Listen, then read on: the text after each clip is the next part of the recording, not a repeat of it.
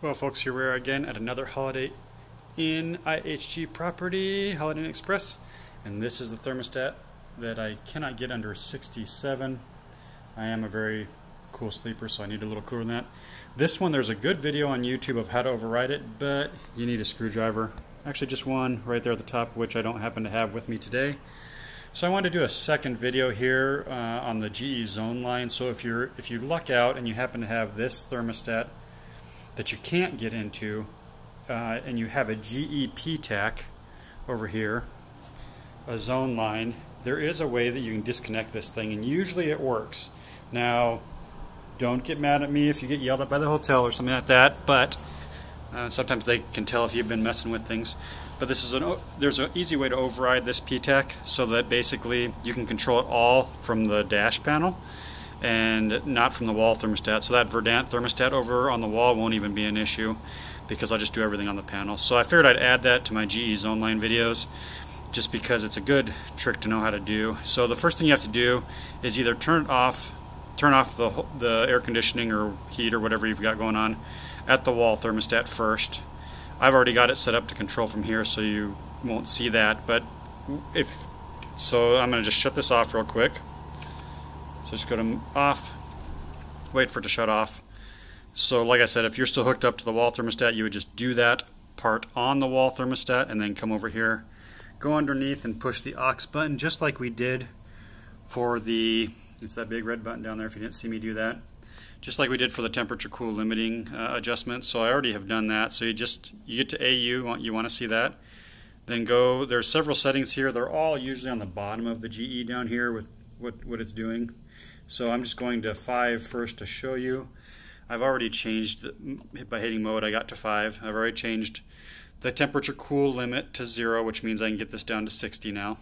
Now you want to be careful if you're at a hotel like in the Southwest or something like that, because if you put it too cold, you could freeze up their compressor and cause damage to the hotel. So you want to be a little bit wise in how you do this, or turn the fan on during the day, or turn the unit off completely during the day, stuff like that. You want to protect the AC unit.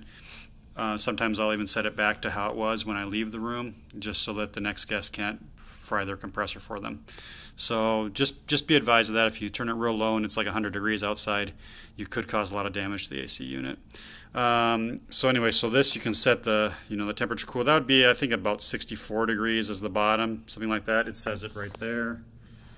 Again, yep, 66 degrees is the cool for the number 2. So anyway, I turned it to 60 just because overnight I'll turn it down a little lower probably. I don't even know if I'll go that low, but that way I have the option to do it. So to disconnect the Verdant wall thermostat, you have to hit mode again and again. Now if the thermostat was connected like it was just a few minutes ago before I worked on this, it would say 6 with what I call N. It's like an upside down U at the top there, and that basically says the GE Zoneline, I'm being controlled by the wall unit. So all you have to do is hit the minus button, and put it to 6U. That's it. That makes this unit independent. There are some ways I think the hotels can get around that, but generally this does work. So now you have total control on this unit. The only other thing you have to do is just go back down and hit aux to save it, and then the unit shuts off. Then you hit mode and go back to heating or cooling, whatever you're going to do, and then I got it set at 60. And that's it. So now I just have to remember to come over here and do everything, but it eliminates the temperature sensor on the Verdant, which is nice to not have to deal with. And it basically, this thing says off, and I don't even need to mess with it anymore the whole time I'm here, because the unit's running over here and I can control everything. So that's how you do that. And if you have any more questions, feel free to keep watching my other videos. Some of them have useful information in them as well. But I just want to include this as another hack for the GE Zoneline, because you need a way to get around those Verdant thermostats sometimes if you happen to forget a screwdriver. I always recommend carrying a screwdriver with you, a small one, because most of these you can pry off, and like I said, there's a great other tutorial on YouTube of how to just override it from this thing. You can turn the motion sensor off, everything, but the buttons are underneath the panel here, and you need to get to the circuit board. So like I said, if you're in that situation, Google it. There is another YouTube video. The guy does a good job of describing how to do that. Thanks everybody, and enjoy your cool nights.